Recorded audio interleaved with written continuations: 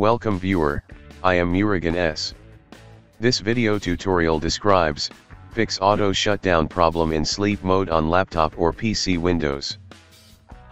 Type Control Panel in Windows search bar, click Control Panel.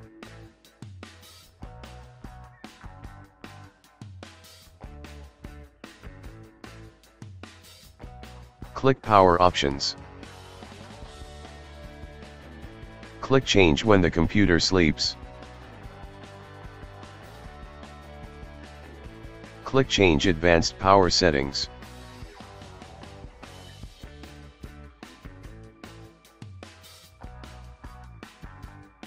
Click and expand Sleep.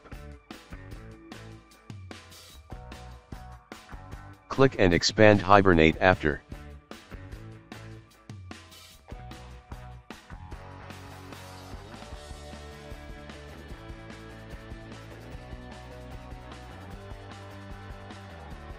Change to Never, click Apply, click OK.